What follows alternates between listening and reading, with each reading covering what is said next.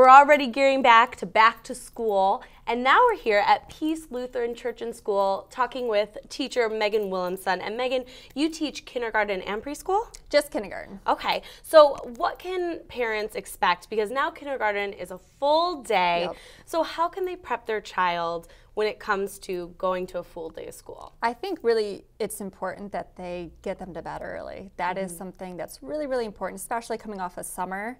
So I always tell parents that week before school starts, get them into bed early and wake them up early too. That's almost harder than going to bed. It's the waking up part. Yes. And that would be really hard on the first week of school. So get them to bed early, wake them up early that week before, and get them into a routine of like a really good breakfast, because they come to school sometimes with just a Pop-Tart or a piece of toast, and it's a long time before snack or lunch, so they need a good breakfast too. And they've also got to be ready to do a full day of learning and not necessarily taking the naps that they might take midday. So is there anything that you give advice for that they should arm their children with, any type of supplies or? Absolutely. I mean, like in the beginning of the school year, we always have a huge list of supplies that they need to bring in. I ask parents to bring it in before the first day of school, just so the first day of school is so rushed with the kids coming in and the parents with questions. You don't want to be also tugging around 20 bags of wipes and the Kleenex, so bringing that in early. But again, that sleep is just super duper important. And you talk about wipes. You know, is there anything on your back to school list that you as a teacher think, okay, parents, do not skimp out on this one supply? Wipes. So it is wipes. That's why you mentioned it. Yes, in kindergarten we wipe down everything because they're sneezing and coughing over literally everything, and germs travel so fast. I'm a little germaphobe, so I wipe everything constantly. Yeah. In this class, yes. So I wipe down everything, so making sure those wipes come in is really, really important, and the Kleenex, obviously. Yeah. When it comes to this full day, you know, we were just talking about how you and I have not had, you know, we weren't a part of the kindergarten that was full day. What do you tell parents about separation anxiety when it comes to them, and what should they tell their student? That's a really big thing for kindergarten. So I always tell parents, do a really memorable thing before they walk into class and then leave quickly. And I know that sounds really harsh, but it's so hard if they have anxiety or if you have anxiety to kind of stick around, and parents tend to kind of, okay, he's in the classroom, I'm going to kind of watch, make sure he's sitting by his best friend, or if they're crying. So really the best thing is to tell them they're going to have a great day, that you will come back, to get them, or you will meet them at that bus stop, and that they're going to have so much fun and you can't wait to see them, and leave on a positive note and then leave. What about those notes in the classroom? Or the notes in the lunchbox. Are those a good thing, or are those a little bit painful? No, and those kids look for them, and some kids will have them and some kids don't, and the kids that don't kind of flip over their napkin a little bit looking for their note, and it is kind of sad to see. So leave them a little note. It's something super quick, just have a great day, or I love you, super quick, and that kind of makes them really happy. That's midday when they see that, and that kind of brings their spirit back up if they need it. And it doesn't have to be every day, but once in a while, right? Yeah, absolutely. And I read it to them. I go around the lunchroom, with them, and I read those notes to them. Oh, that's so nice. Yeah. When it comes to curriculum, what are the kind of things? I heard a rumor that kindergartners should know their letters before they get to class. So what should they know, and what's not so important? I mean, knowing their letters is important, but I do still do like a letter of the week with them. So that's not something, if they don't know a couple of those letters, that's not something to stress about. But of course, knowing at least half is what I say is really important, so that they're not so overwhelmed when they start saying, oh, we're not just doing the letters, now we're doing words. So knowing about half of the letters is really good, and their sounds, of course, is really good too. Yeah, and what can they expect, what can parents expect that they're going to know coming out of kindergarten? They should be able to read short stories. They should be able to write 2 sentences, add, subtract, do their colors, their shapes, patterns, doing science. We have a whole new science unit actually this year, so doing science experiments and going through that process is a lot. Adding and subtracting coming out of kindergarten. That's amazing, because I remember coming out of kindergarten and we played house a lot still. We played with blocks. I definitely didn't know how to add and subtract. It's a lot now. It's a lot. Yeah, but they're so excited for that, and that's not even something we do till about February. So we do a lot with numbers beforehand to prep them. So they're always so excited. Like, when is addition coming? When am I going to add? I'm done looking at the numbers. So. Yeah, they're done coloring in the numbers, and they're ready to go. They're ready to do math. That's amazing. That is good. Yes. Is there something that you really look forward to every year as a teacher? I just love having them in the room and just starting a brand new year, and they're so excited. That's what's so great about kindergarten to me, is they're so excited to learn. They're so excited to be here, and that excitement usually carries out throughout the whole year, so it's a really good grade to teach. So we just talked about lunches. Yes. Let's talk about allergies, because that's got to be a huge concern in a school environment. It is, and they're much more big nowadays. I feel like we have so many allergies all the time. So I always have parents give me a list of what your child is allergic to. I have a huge list usually sitting in my desk. The school is peanut, tree nut free all around. Oh, wow. In every classroom, the lunchroom, everywhere. So that's something that parents have to be aware of, that they can't bring peanut butter and jelly and any kind of snack that has peanuts in it. Birthday treats are always an issue, so we don't do that. We don't get to have the cupcakes in my classroom because there's just too many allergies to too many of the ingredients. Yeah, because you have to be worried about what's coming in, not just what other kids are eating, but what they're sharing with the rest of the class. And they do share a lot in kindergarten, so you really have to be aware. I go through all their lunches every day once they go to lunchroom, just to make sure, because I mean, some kids after Halloween, you see the Reese cups in there because they forgot, and you just have to watch for that. Oh my gosh, that's just an added task for a teacher to do. It is. I mean, bless you teachers for going through all of that. And I would love to talk about the school itself. Okay.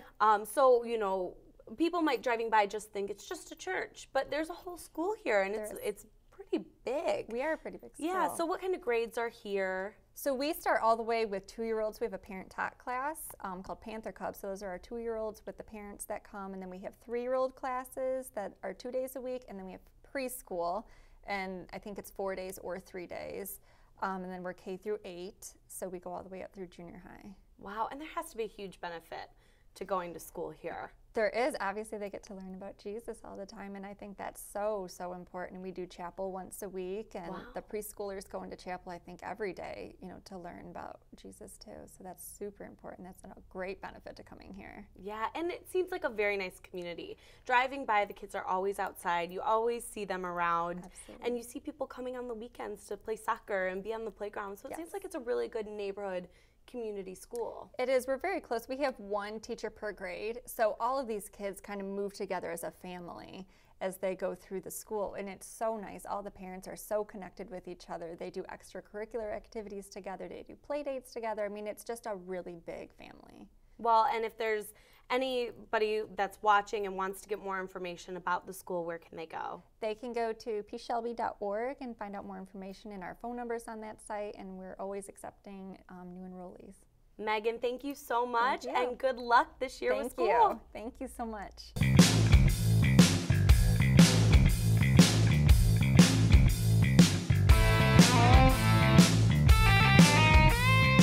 What are you doing this summer? Want to go on an adventure? Learn something new? How about change the world? You can with the summer reading program at the Shelby Township Library. There are programs for kids, teens, and adults. You can stick to the classics or try something new. Starting Saturday, June 16th, you can grab a reading log and be entered to win weekly prizes. It all starts with a kickoff event at 1:30 in the Senior Citizens Park, right behind the library. Join us for Drums Alive, a combination of rhythmic movements and drumming with music, exercise balls, and drumsticks. Also, check out events for all ages every Wednesday during the summer, like a magic workshop for teens. Or, learn from a local rosebud, the child of a real-life Rosie the Riveter. For more information, visit us at the Shelby Township Library Facebook page, or check out our website at www.shelbytwplib.org.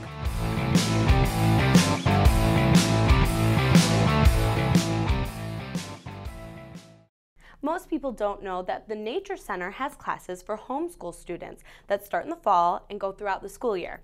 Our Tyler Smith shows us how these monthly classes give students a look at the natural surroundings and a peek at some critters. Tyler? The Burgess Shadbush Nature Center is more than a building for sightseers and nature enthusiasts. It is an educational asset, with the Nature Center's homeschool program starting every first Wednesday in the month of September to May.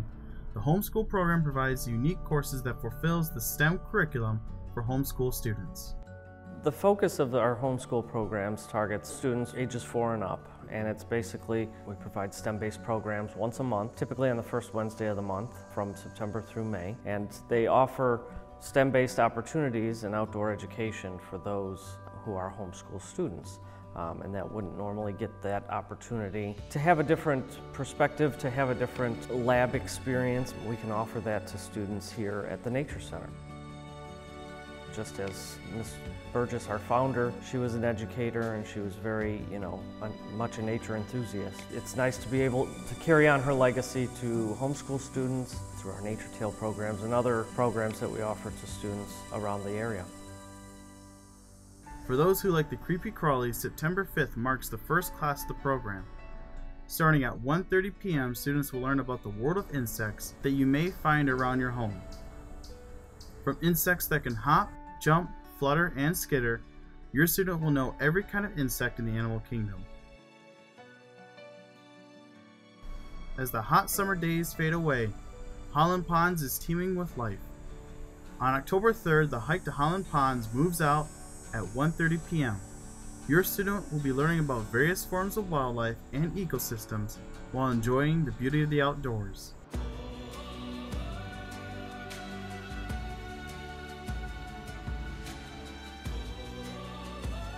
Homeschool programs are available for any child ages 4 and up. These classes are scheduled at 1:30 p.m. on the first Wednesday of each month from September through May, with occasional date variations may occur due to holidays or other Nature Center programs. It is $3 per participating child, with pre-registration encouraged. Do not wait a second. Call now at 586-323-2478 or register online at webtrack.shelby.org. Just the mention of snakes can make someone's skin crawl, but there's some new additions at the Nature Center that could actually be kind of cute. Let's send it over to Megan English at the Burgess Shadbush Nature Center.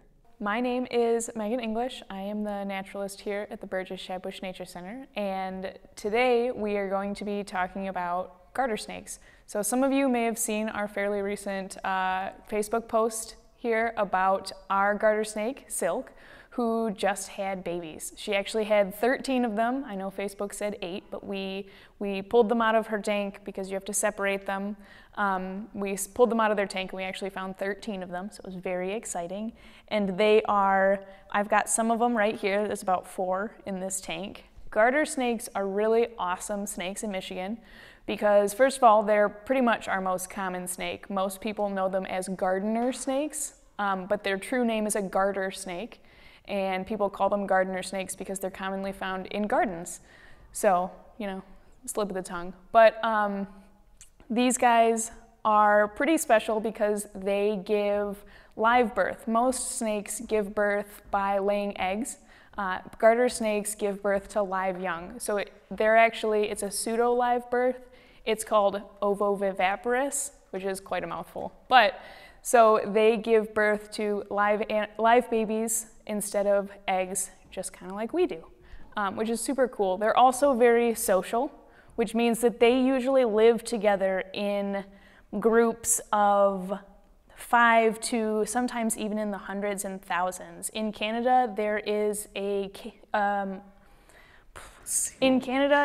system of caves that is a common hibernation point for all of the snakes that live in that area. So there are thousands of snakes every year that come together just for the winter, just to all overwinter in the same cave. So it's like basically that scene in Indiana Jones where he is walking in that room and there's snakes all over the floor. That's what this cave looks like almost all the time. It's super interesting. I really want to go there. But so we're kind of like that at the Nature Center right now. So garter snakes are pretty harmless. There's not a whole lot about them that's super scary. They're not aggressive.